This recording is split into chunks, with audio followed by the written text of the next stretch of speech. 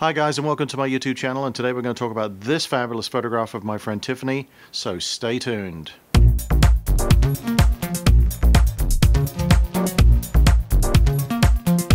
Welcome back. Now, how did I get this fabulous photograph of my friend Tiffany, who looks very sexy in this picture? What I did was I set up my nice white background, and then I used a couple of soft boxes in the front with a beauty dish, and I'll explain to you why I use that kind of lighting, and that you could probably do this kind of lighting the way you would like to light up somebody, as long as you keep that background nice and white. Now, in order to keep the background nice and white, you've got to put light on it. And what I've got is I've got two umbrellas that are pointing down onto the white of the backdrop, and they kind of bounce a little bit off of the floor, so they clean that kind of roll that you get on your seamless. They just make it all nice and white, and it bounces around. Now, the other trick I do too also is to add a large white flat shiny board on the floor so that I get a little reflection from my subject standing there, and it also helps to reflect a little bit of the light back again. There's nothing worse than seeing somebody or anything just on a white background, just floating around all over the place with nothing to anchor it on. So by having that shine on the floor, you get something to anchor the person to, and of course it looks kind of cool to have a little bit of reflection there.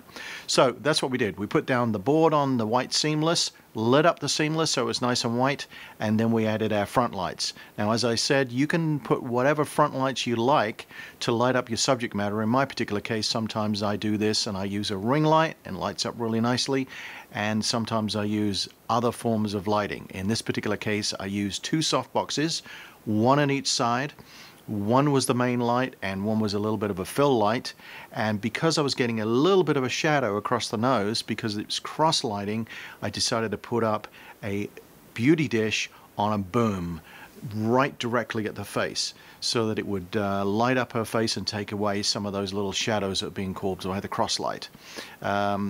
This for me is very successful, so you know, I have a formula going on here, and that's what I like to do. When you are going to do something like this, a semi-nude or a nude, in this particular case Tiffany was actually wearing some shoes, which I thought was kind of sexy, just to be nude with shoes.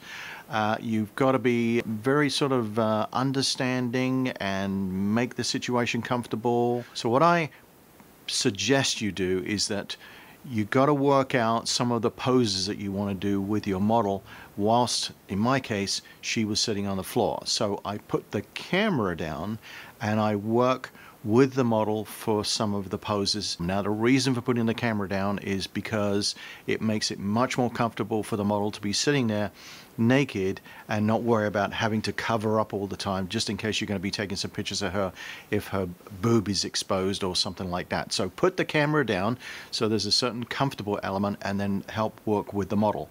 Now, the other thing that I find very important is to have your makeup artist or stylist to be on the set with you. In my particular case, I have a girl who is a makeup artist and a stylist who spiral curled the hair on Tiffany so that we had that great look that we were going for with the hair, and did a fabulous job on her makeup. And by having a girl there with you, or another woman with you, it makes for a much more comfortable environment for both the model and yourself.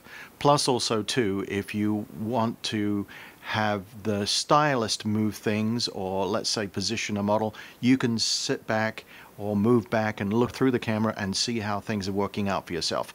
Now, in my particular case, I had the camera on a tripod, so I didn't have to keep on thinking about moving around. And also, if the camera is stationary, the model feels comfortable just looking directly at the camera, knowing that you're not sort of moving around trying to catch her off guard. Now, for me, Tiffany and I have worked on many projects together, and I've done lots of sexy things with her, so she feels very, very comfortable being nude around me. But you know, I'm telling this for people who are doing this for the first time. These are pointers and tips that you want to use in order to make a real comfortable environment. Anyway, so we sat Tiffany down on the floor, we went through the poses, my lighting's all set up, and I'm going to give you one little extra pointer about the lighting. The background light should be at least 1.5 stops brighter than the light that is coming from the front towards the model. Now, I went over to see a new client one time, and she said to me, "Look at this guy's pictures, they're all dark. Why are they dark?" and it's because the photographer was metering from the lights that were in the back that were bright, and he didn't meter for the lights that were in the front. So meter for the lights in the front, get the exposure set for the lights that are falling on the model, not the light that's on the background. The background is going to be brighter, 1.5 stops I recommend, and then check this exposure that is right here on the model. Now today you can look at the back of your camera on the LED screen and you can see your exposure and you can see how things they are. Or if you're tethered to your computer, you can also see on the computer how it's looking. So once you got that all organized, then you can go ahead and go through the motions and shoot the pictures. And I think you can pretty much agree that this is a fabulous shot. And then later on I took it into Photoshop and I did some tweaking and we did a little sort of a color change, and that looks kind of cool too. So I was very happy with these pictures, and Tiffany was very happy with them too. So it all worked out very successfully. If you like that story, you might want to pop over to my website, andrefelixphoto.com, and check out my blog. I've got lots of interesting things on there that I talk about and how I did some of my photographs. You can also download a PDF of a book I put together called Tips and Tricks. And if you haven't subscribed, maybe you should think about subscribing. If you have, thank you very much. Leave me a comment, let me know what you think, and all I can say is thanks a lot and bye for now.